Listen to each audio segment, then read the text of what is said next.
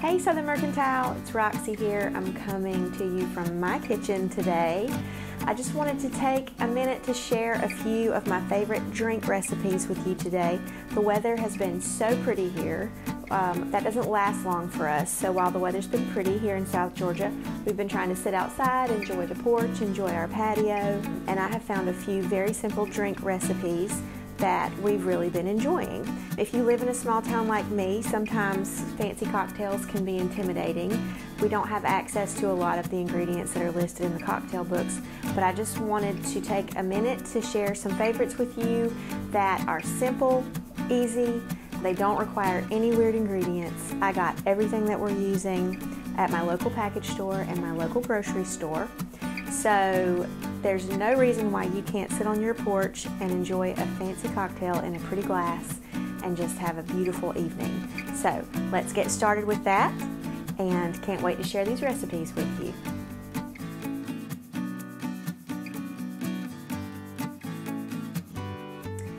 Before we get started with our drink recipes, I just wanted to share with you a few handy tools that are good to keep and a few ingredients that I try to always keep.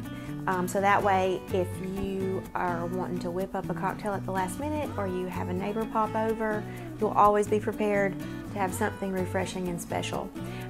You will need to keep a shaker. A lot of cocktails, you're going to have to shake them up in a handy shaker with ice. If you don't have one, a mason jar works just as well, as long as you have a lid that'll screw on tight. It's also helpful to have a juicer. When I'm in a hurry, I just squeeze my fruit into my glass, but if you need a lot of fruit juice, or if you want to do like I do and go ahead and squeeze your fresh juices at the beginning of the week so you just have them in the refrigerator, a juicer is handy to have. This one is my favorite. This is a vintage juicer my mom found for me, but it has a little tray inside that catches the seeds, and it is quick, easy cleanup. This is another good option, and we sell one very similar to this on our website that also comes with a handy measuring cup. So, juicer, shaker, and then you're going to need some sort of measuring tool that will measure ounces. A lot of folks don't measure their liquor for their drinks. I measure my liquor for my drinks.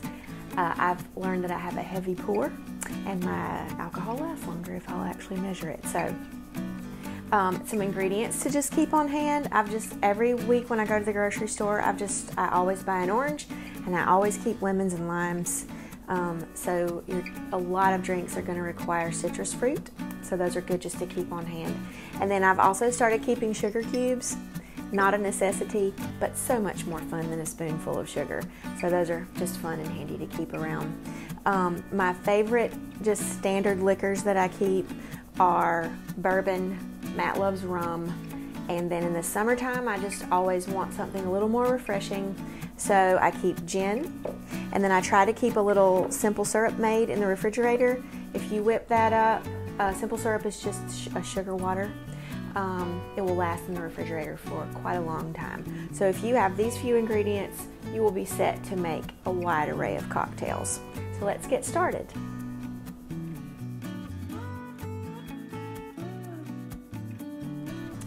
The weather's been warmer, but still pretty here in the south.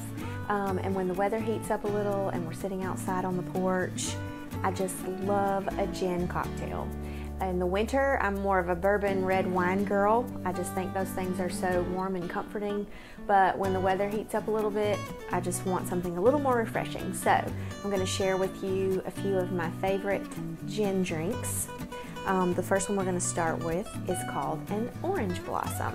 You can guess that it has fresh orange juice, but I love a citrus drink. There's just something so cool and refreshing about it. So for the orange blossom, you will need 1.5 ounces of gin, 1 ounce of fresh squeezed orange juice, 1/2 ounce of lime juice, and 1/2 ounce of simple syrup. So let's get started. We're going to mix everything up in our handy shaker.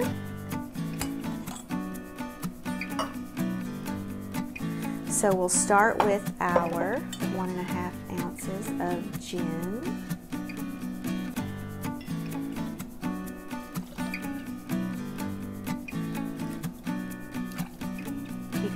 more if you like your drink stronger, add a little less if you don't like it as strong. We need 1 ounce of our fresh squeezed orange juice. If I haven't taken the time to already squeeze all of my juices, then you can just take a really large orange wedge and squeeze it fresh in there.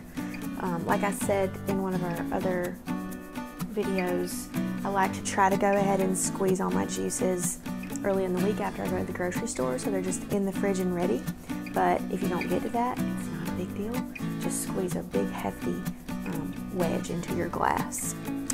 Next, we need the 1/2 ounce of lime juice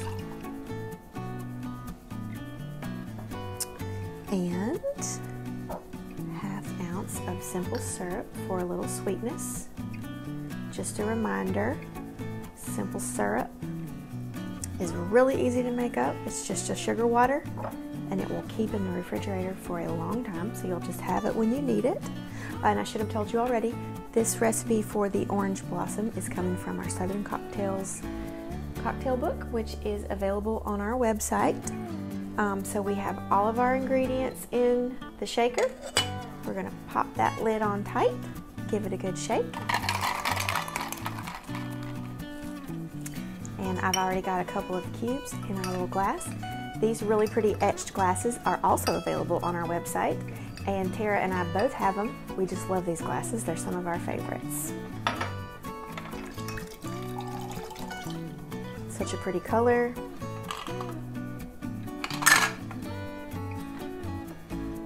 And we're going to garnish that with a little orange wedge.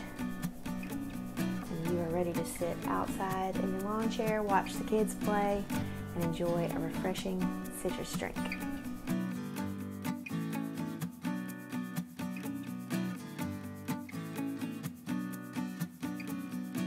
Another quick and easy gin drink that you can whip up at home at the last minute is called the Gin Rickey. It is very simple. You just need gin, lime juice, and club soda, and I keep those things at all times. I chose a very cute green glass for this drink.